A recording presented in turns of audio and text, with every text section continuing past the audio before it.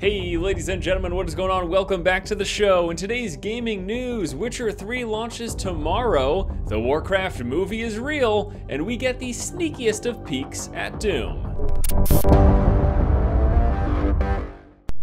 It's been weeks and weeks of non-stop trailer releases and discussion, but all of the hype is finally culminating in tomorrow's launch of The Witcher 3. Yes, the game will be officially launching tomorrow or later this evening and is available for pre-download today. Now, not so long ago I talked about trying to avoid pre-ordering games until we know if it's any good. Well, it's safe to say now, after seeing the reviews for The Witcher 3, that if you wanted to pre-order at this point, you'd be pretty safe in doing so. However, there's one caveat to that, and that is the fact that all reviews so far have been for the console versions of the game. PC review codes have not gone out, so if you're buying it on the PC, which if you're watching this video, there's a fair to middling chance that you will, be aware we don't know how the performance is going to be. We don't know if there's going to be additional issues, bugs, hiccups, or anything like that, but it does appear at the very least that the content of the game is good. Surprise, surprise. Next up, I am pleased to inform you that the Warcraft movie is real. It's actually a thing. It's really happening. The first official images of the Warcraft movie have been revealed. Released by Universal and Legendary Pictures via Wired,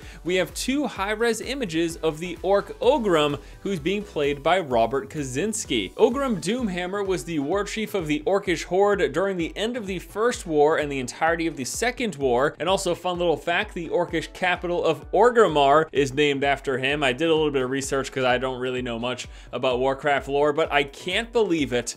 It's actually happening. Now, I know there was it's been confirmed that it's actually happening, but we hear so much about movies for games and all this stuff, that projects that end up failing right at their inception. To see images, high-res images of one of the main characters of the movie, the Warcraft universe is so deeply instilled within me, as it is, I'm sure, a lot of you folks out there, and for that reason, I hope this thing turns out good. I really do, and it's good to know that it's actually happening. And last up today, we have got the sneakiest of peeks of the upcoming game, Doom. An 11-second teaser was revealed, only 3 seconds of which were actual footage, and we are expecting a full reveal to be happening at Bethesda's E3 showcase on Sunday, June 14th. Now, those are 3 seconds that I have to say I really enjoyed. That's okay.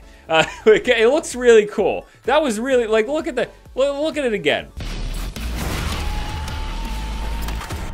I haven't played Doom in any iteration of Doom in a very, very long time, but this looks pretty cool. And as with a lot of the things that we're talking about today, I'm highly anticipating. This is like the anticipation episode of the Force Feed. The Witcher 3 is not out yet. The Warcraft movie is going to be a billion years, and then Doom, which I'm highly anticipating a lot of things, and I hope it all turns out great. All right, guys, that's going to do it for today's episode of The Feed. As always, thank you so much for watching. Once again, this has been Force, and you have just been force-fed. All of this anticipation, all we end up getting is 3 seconds of footage.